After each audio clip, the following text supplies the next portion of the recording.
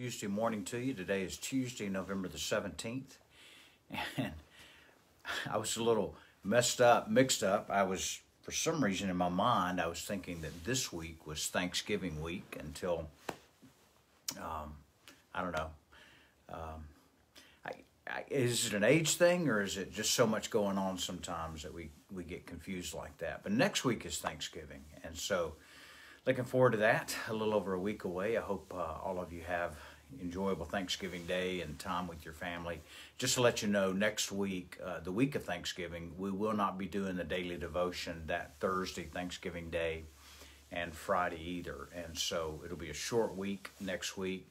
But just to let you know, some of you are asking, well, what are we going to do after we finish the Psalms? Well, we haven't finished the Psalms. We have one more day tomorrow in Psalm 150. But if you've noticed, I've been skipping over Psalm 119, and my intention with Psalm 119 is to take each stanza, 26 stanzas of Psalm 119, and do the daily devotion out of each one of those stanzas. As you know, it's the longest book and the longest psalm in Scripture, and so we'll take about 26 days to go through that. So it should carry us through the month of December in our daily in the Psalms. And I'm really praying about what to do in January. I do want to continue these daily devotions.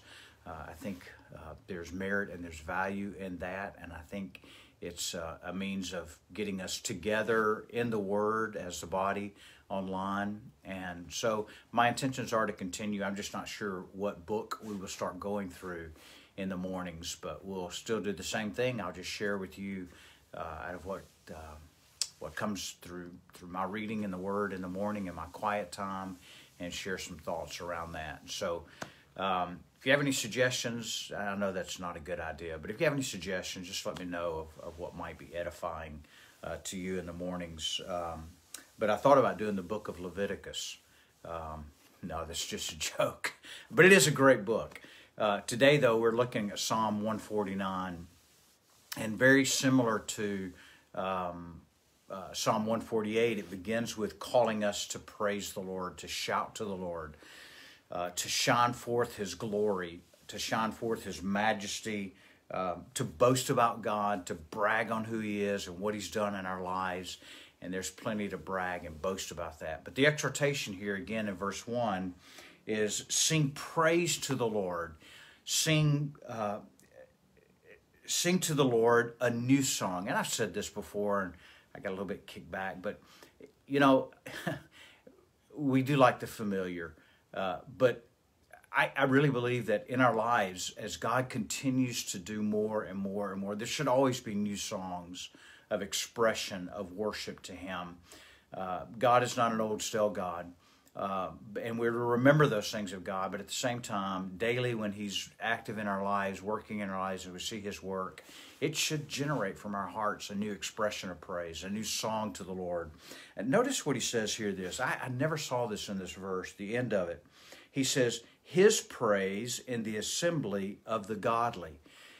The assembly of the godly. In our application, it would be in our corporate times of worship and praise. But notice the pronoun.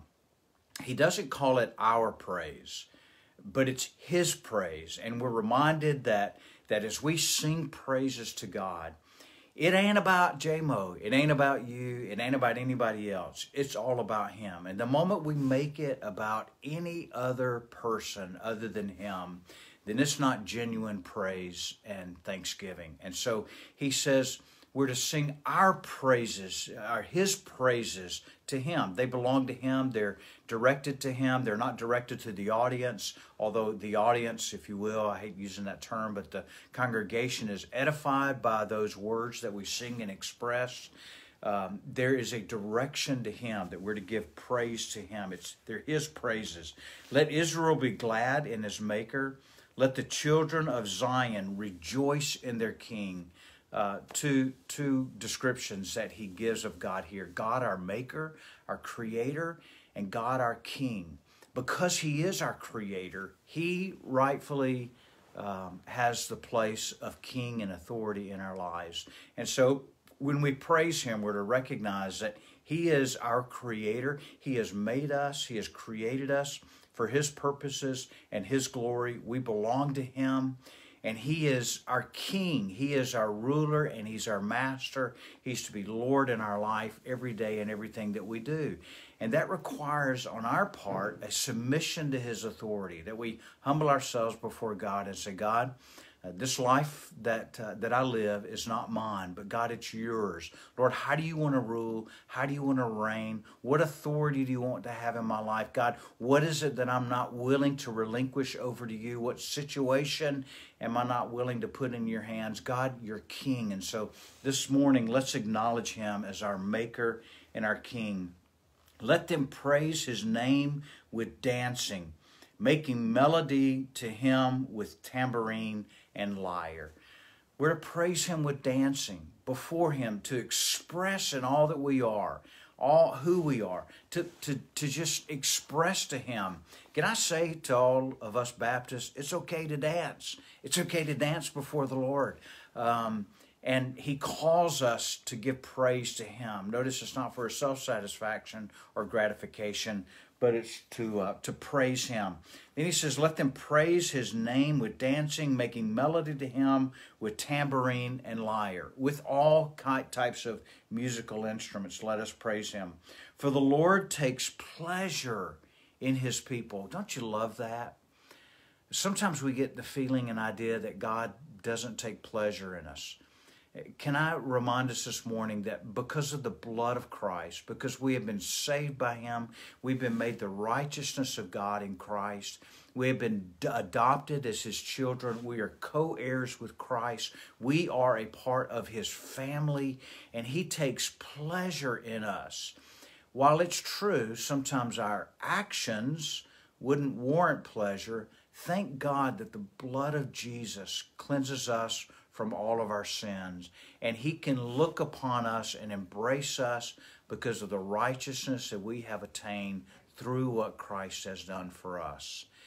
He takes pleasure in his people. He adorns the humble with salvation. It takes a humility to come before God, to recognize that God is who he says he is, that we are who he says he is in his word apart from Christ, and to humble ourselves before him. And he says he adorns the humble with salvation. No one can come to Christ with an arrogant pride thinking they can do it themselves. If they have, then they've never been saved, because it takes a humility, a recognizing that God is holy, we're not, and the only way to have a relationship to God is through the shed blood of Jesus Christ. And so he adorns those who come to that place with salvation. Let the godly exult in glory. Let them sing for joy on their beds. At night when we lay down, may we be able to sing for joy and to have that peace of mind that gives us a rest. Let the high praises of God be in their throats and two-edged swords in their hands. Now, it's in this verse that he kind of shifts a little bit of idea. First, he's calling us to praise God, to give glory. And now he is calling on God for vengeance on the enemies of the people of God.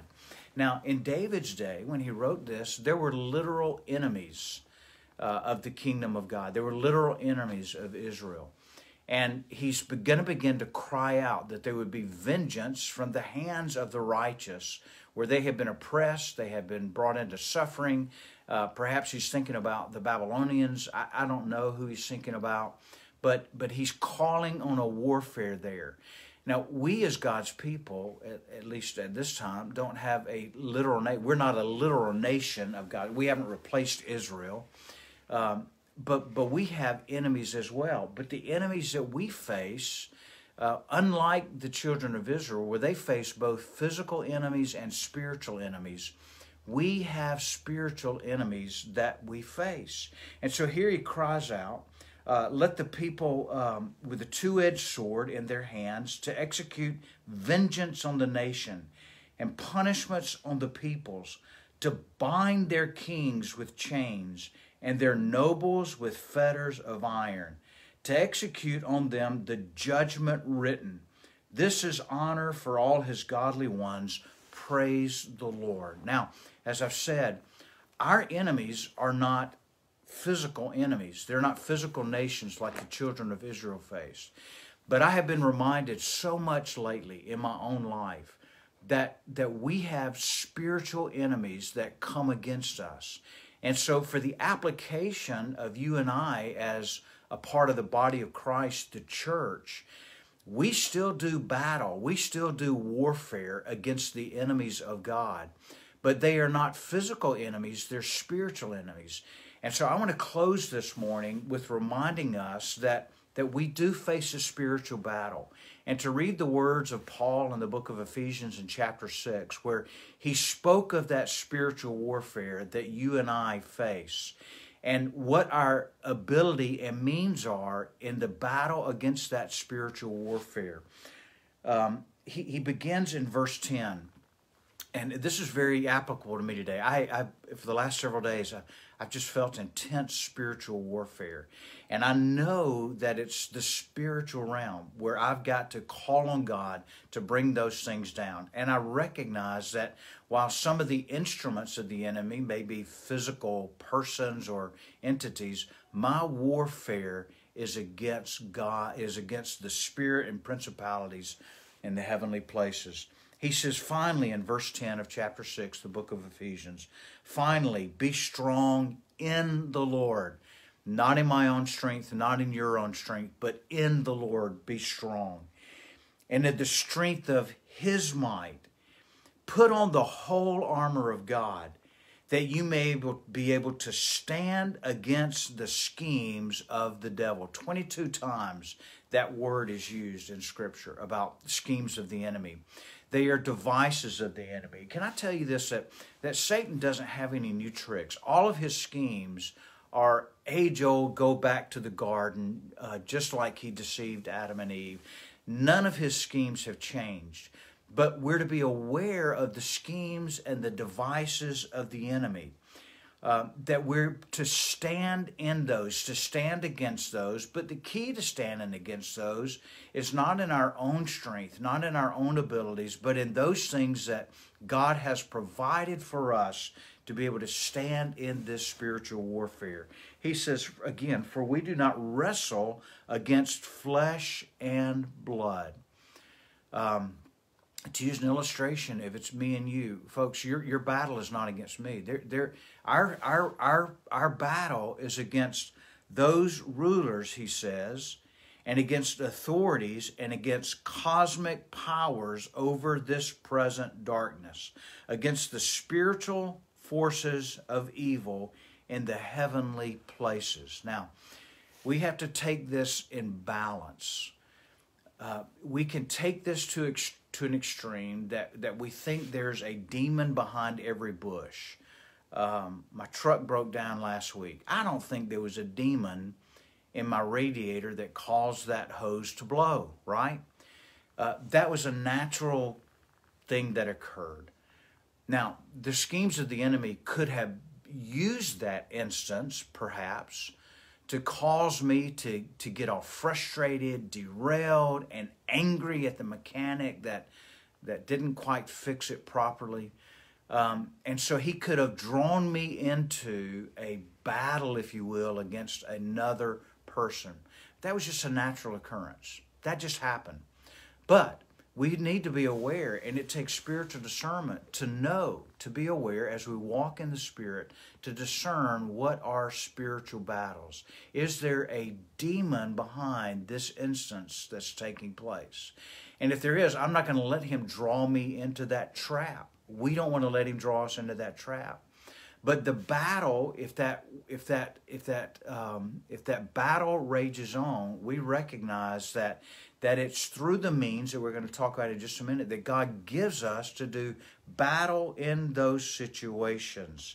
He says our battle are against spiritual forces of the heavenly places. Therefore, recognizing that the battle is spiritual. Therefore, anytime we see the word therefore in Scripture, we look to see what's the therefore. Therefore, in light of the reality that we know that our warfare is spiritual, he says, take up the whole armor of God, that you may be able to withstand in the evil day. withstand, to stand firm, to stand through, to not be defeated in that evil day. Stand therefore, having fastened on the belt of truth. What he's referring to there is the truth of the Word of God. We spoke of this a couple of weeks ago in Philippians, where we're to take every thought captive, bring it into the submission of Christ, whatsoever things are true. And the thing that we have is the Word of God to do battle against those lies that the enemy will try to penetrate our mind with. We weigh it by the Word of God. Is that true? Does that measure up with the Word of God? You've heard me say many times that my opinion doesn't mean anything. You can take it, leave it, chunk it, or flush it. It's just my opinion. I don't want to hurt anybody this morning, but your opinion doesn't mean anything. What means anything is the Word of God. What does God's Word say? And that's what we are to take and use that as the belt buckle that holds up all of that lower extremity armor. Put on the belt of truth, having put on the breastplate of righteousness. That breastplate that covers all of the vital organs in the time of battle. The breastplate of the righteousness of God. While we may not always act right or righteous, we have been made the righteousness of God in Christ. And so when the enemy tries to tell us that we are not saved, that we're not worthy, that we are just the scum of the earth, we say, no, no, no, no, no. The Word of God says that I have been made the righteousness of God in Christ through His shed blood for me. And that is a defense against taking us out. And as shoes for your feet, having put on the readiness given by the gospel of peace. That gospel that has brought peace with us and God. The Bible tells us that before we were saved, we were enemies of God. But Jesus has been our propitiation. He has taken the wrath of God and He has made peace with God through His blood for us, through the gospel. Be ready in that we're at peace with God. God is not our enemy. We just read in the Psalm that God, He takes pleasure in His people. No, we've been made the righteousness of God in Christ and rest in that. In all circumstances, how many circumstances? All circumstances. Take up the shield of faith with which you can extinguish the flaming darts of the evil one. That shield of faith, trusting and believing that God is who He says He is, that we are who He says He is in Christ, and that if God be for us, as Paul says in Romans chapter 8, then who can be against us? Who can ever separate us from the love of God, which is in Christ Jesus? And you can just picture the enemy firing those fiery darts. Sometimes they come out of the mouths of others. Sometimes they come out of the actions of others. Sometimes they come out of circumstances. But the enemy is always wanting to shoot fiery darts. And we're to take up that shield of faith, which when that fiery dart hits it, it deflects that arrow, and it can't penetrate the armor and bring harm or damage. He says, and take the helmet of salvation and the sword of the Spirit, the helmet of salvation, knowing that we are saved, knowing that we are born again. And can I say this, that when we are truly saved, when one is truly born again, they are saved for all of eternity. Amen and amen. And that shield, that helmet of salvation, which guards our mind in Christ Jesus, we're to put that on. And then he says, take up the shield, take up the sword of the Spirit, which is the Word of God. One of the two offensive weapons that He gives us in this battle.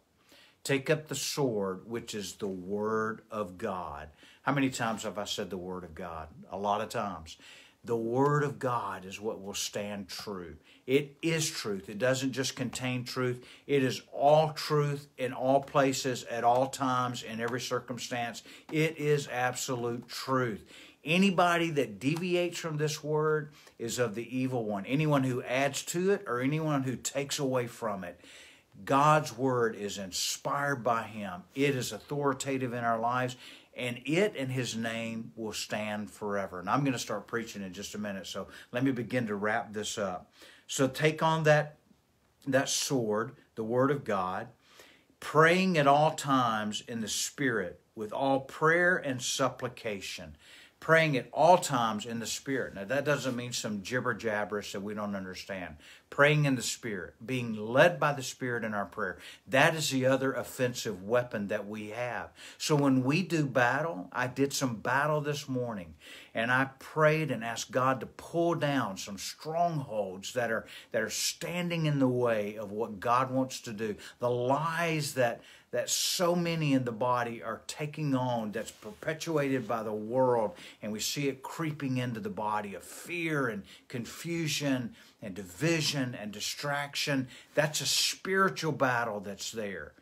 And we pray against those things because God is the only one who has the ability to do warfare against those demonic forces. And so we pray.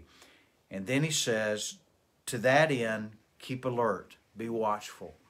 Just because one skirmish is won doesn't mean that there are not 10 other skirmishes that the enemy has laid out there wanting to bring us into. So praying at all times in the Spirit with all prayer and supplication. To that end, be alert with all perseverance, making supplication for all the saints, praying for all of the saints, and also for me. Now, I'd like to apply this morning to me. And I want to ask you to pray for me because as I prepare to preach and teach every week, it's not so that we can get our personal edification out of hearing a good sermon or a neat thought. No, there's warfare. And in these days, God is leading me to preach harder because there is a clear division that we see of those who are on that narrow path and those who are on that broad road that leads to destruction. And anytime we begin to engage in that type of preaching, calling souls, there's going to be warfare. And so pray for me. Paul says also pray for me that the words may be given to me in opening my mouth boldly to proclaim the mystery of the gospel, for which I am an ambassador in chains. Thank God I'm not in chains. That I may declare it boldly as I ought to speak. So pray for one another. Pray for me that I might preach the word boldly. I ran out of time this morning. There's not a time for a song. I'm pressed up against another appointment that it's important for me to get to. But I pray this morning that your spirits have been edified through the word of God, and that you would draw near to him today, that you'd walk in him, that you'd see his favor, that you'd see his blessings in your life. I love you. I pray God's blessings in your life. May the Lord bless you and keep you. Have a great day.